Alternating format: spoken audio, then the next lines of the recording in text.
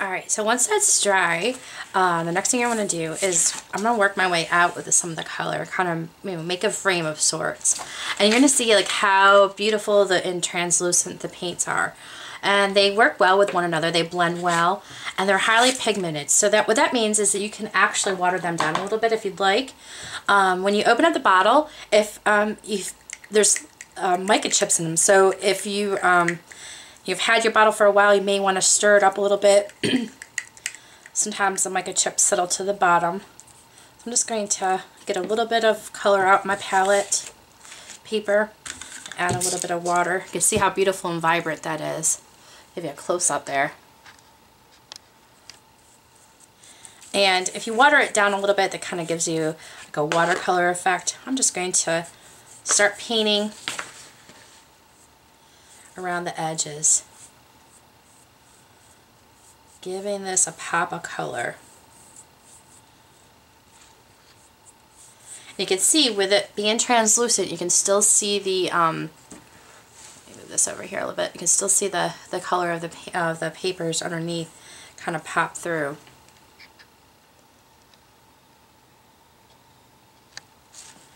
And just going to add a little bit more.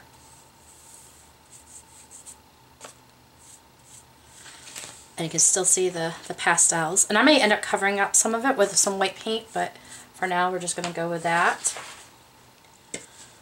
I'm going to blend in a little bit of the apricot. Just a tiny bit. I can always start coloring in the colors up on top too, just to kind of give it some color. I usually try to, I actually have more colors out today than I normally use, but I wanted to show you the whole scope of colors. And right now I'm just kind of, putting my color down and softening it up a little bit.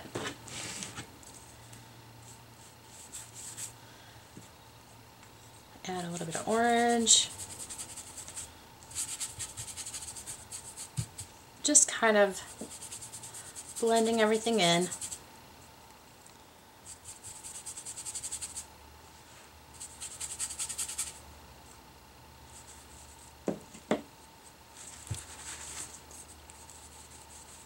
And I'm going to go on to my next color, which I think I'm going to go to the next darkest orange, which is that spicy pumpkin. Use my fingers a lot.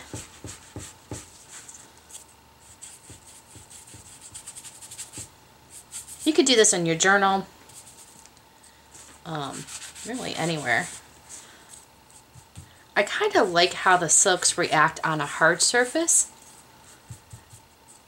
So you may find that if you're using paper or canvas, you may do a little bit differently. So the whole thing is you just kind of play with, their surfaces and see what you like best. But you can see how nice and vibrant that is. So I'm going to start going over a little bit of the pastel, and that even enriches the color a little bit more. Now if you want to do some fun things like get some watermarks on here, I'm going to dribble a little bit of, spray a little bit of water on here, let it soak in for a couple of seconds, and we'll see what happens with that. And then just take my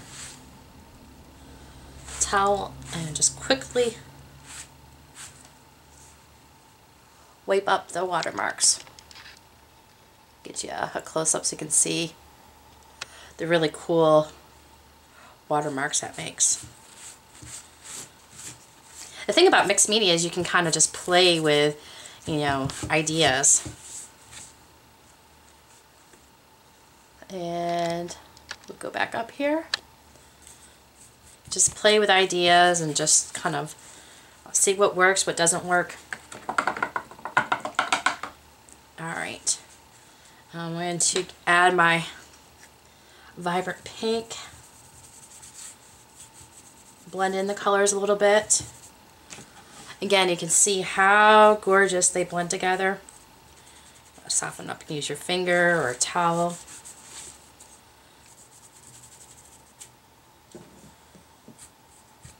You're layering both the products and paint.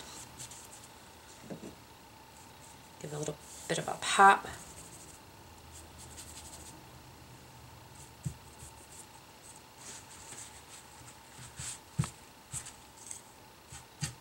And you can repeat this process as many times as you want to get the full effect that you're looking for.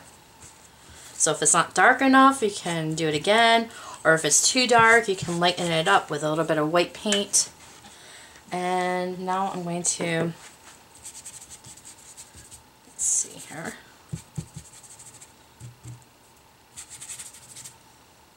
Just trying to use up my pink.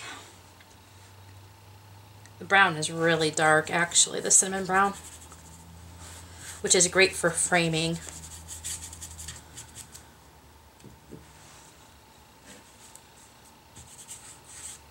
Give it that kind of grungy look.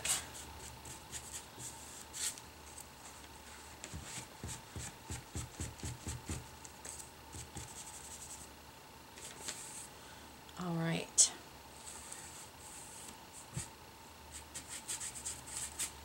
I'm just going to go around the edges to kind of give it a finished look.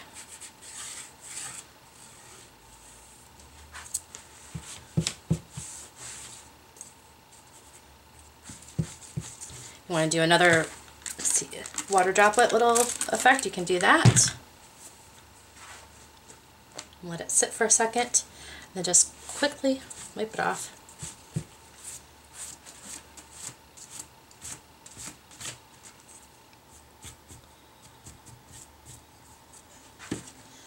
Alright, if you want to go back to any of your colors, you can go back and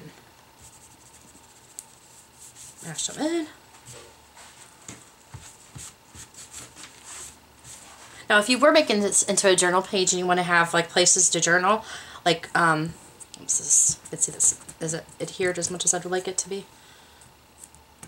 But if you want to have places to journal, like this whole area in here would be great to journal. You can also, you can soften it up with a little bit of white paint. And let's see here, let me fix this. So we get that air bubble out before it dries. Add a little bit more Mod Podge to it. Make sure it seals in there. Okay. But as I was saying, you could, like, if you want to soften up a little bit, if you do want to write some words in here, you could certainly do that. I'm going to actually get some more of that brown in here.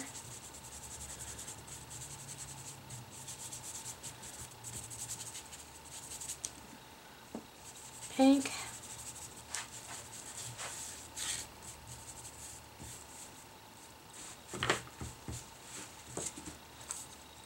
Alright, so there's the painted area. Let's grab this here.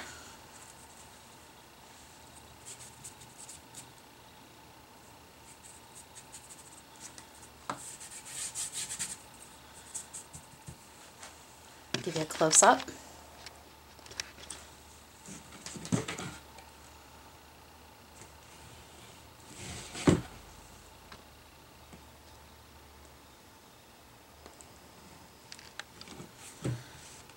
Alrighty. The next thing that I'm going to do is to take the modeling cream.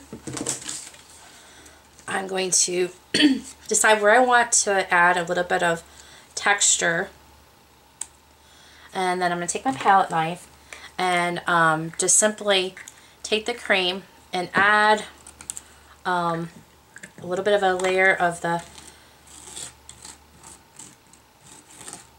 cream onto the canvas. I'm going to go over my picture just a little bit. And it doesn't have to be perfect. In fact, it's probably better if it's not so perfect so it doesn't look too contrived. Grab this here.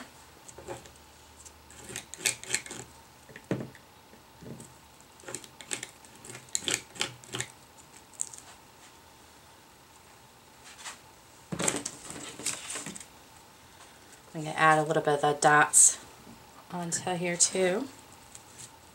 Oops. The difference between the modeling cream and modeling paste is this is kind of like a gel medium infused with color, and this has an iridescent kind of look to it, along with some of the mica flakes.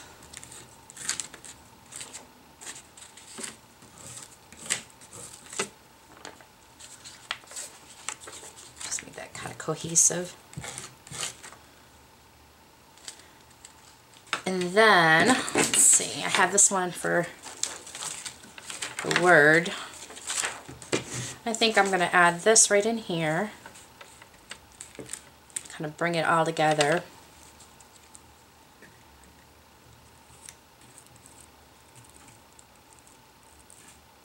Try just to get that word, not anything else. I can always wipe it off.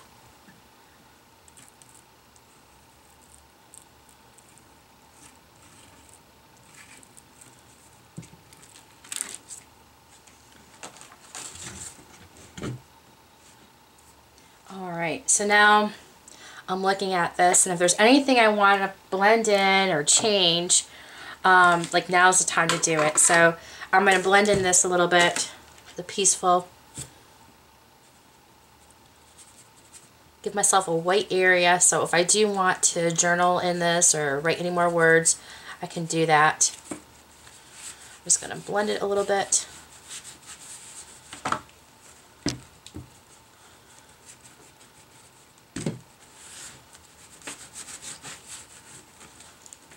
Sometimes I like to even scratch into my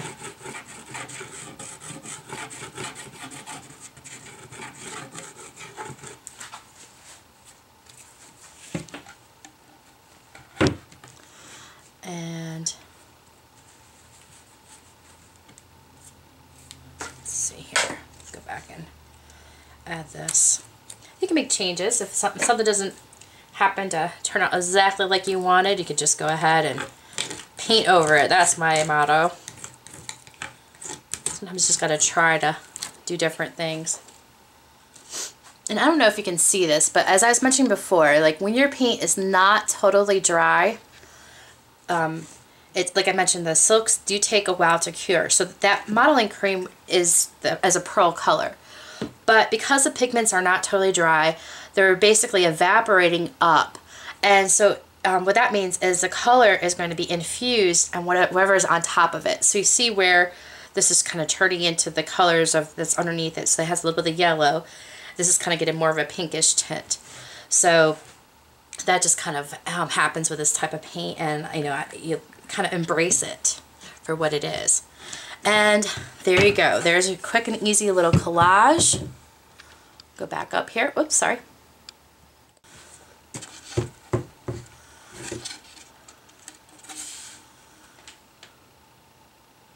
Give you a close up here.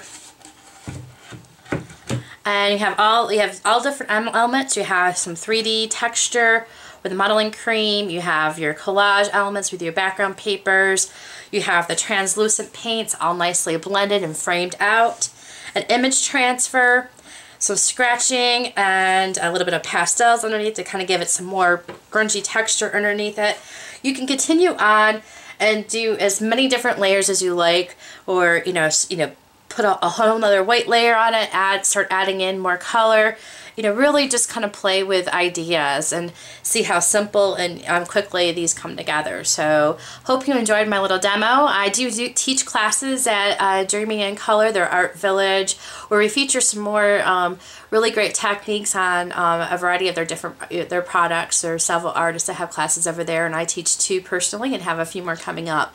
So thank you for hanging out with me today in my studio and doing this really cool painted collage. So my name is Jodi once again. Please visit me at my blog, Sweet Repeats, anytime you're in the neighborhood. Over and out.